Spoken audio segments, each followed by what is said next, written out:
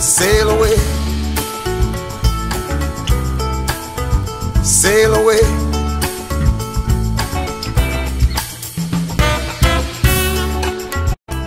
Sail away, sail away.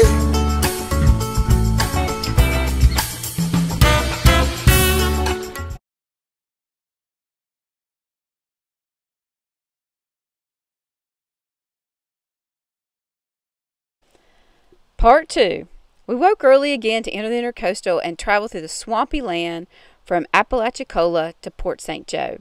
It felt like we were in a different world. Port St. Joe and the St. Joseph Bay were beautiful, and we saw our first sea turtle. We look forward to returning here for a few nights' stay in our future.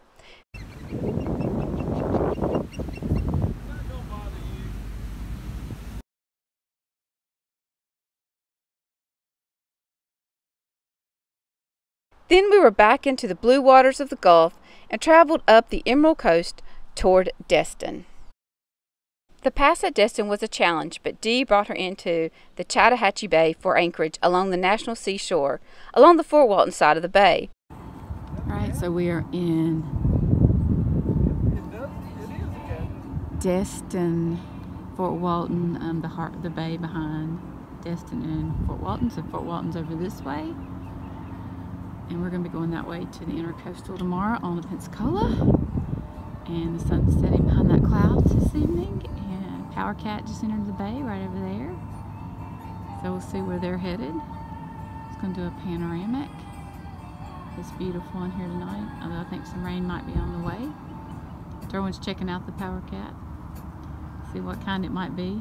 He's saying hello. He had a rough entry into this bay. We're pretty proud of him though. He did a great job. Chris is cooking our hot dogs for the night. Yeah, it's a Power Cat. And then back over here is Destin and the pass we came through in Crab Island. It was a challenging pass. And then this is the National Seashore, which connects Destin and Fort Walton. And we're coming back around. And that's our evening. It's beautiful in here tonight. We took a swim, a shower, now an adult beverage and some hot dogs because we are running low on food, and we're glad to we'll be in Pensacola tomorrow by after lunch. We saw the infamous Crab Island preparing for the July 4th holiday. After swimming the bay, hot dogs on the deck, we enjoyed fireworks all around before bed. Yes, we were down to hot dogs because we didn't plan adequately for the length of this trip, so provisions were beginning to run low.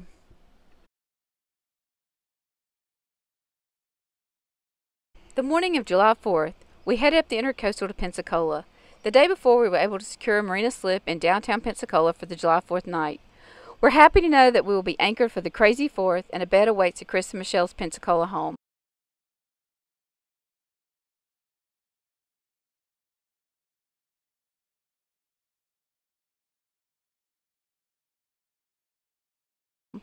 After a smooth ride, we arrived early into Pensacola Bay and were docked before lunch.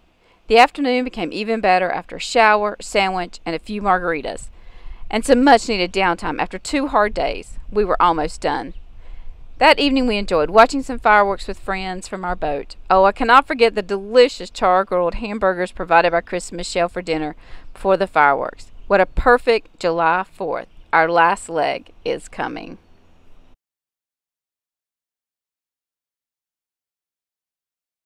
Dee and I began the last leg of the journey alone. We left Pensacola Bay and headed into the Intercoastal to Mobile Bay. The trip was busier than we expected, with the 4th having been on a Wednesday. Lots of boaters, barges, dolphin sightseeing cruises, and just craziness on the water. The radio was active with a missing kayaker and a sinking pontoon. As we got deeper into the Intercoastal, everything seemed to settle down, and we finally made our way into Mobile Bay. 7 hours later, we arrived to our final destination up the Dog River. Dee and I celebrated our 440 nautical miles over 7 days with a celebratory beer and an awesome meal at the Mobile Yacht Club. I highly recommend the grilled tuna BLT.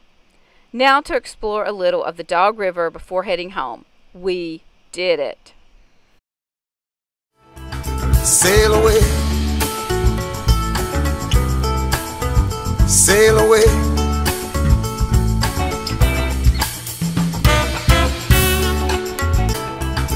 sail away,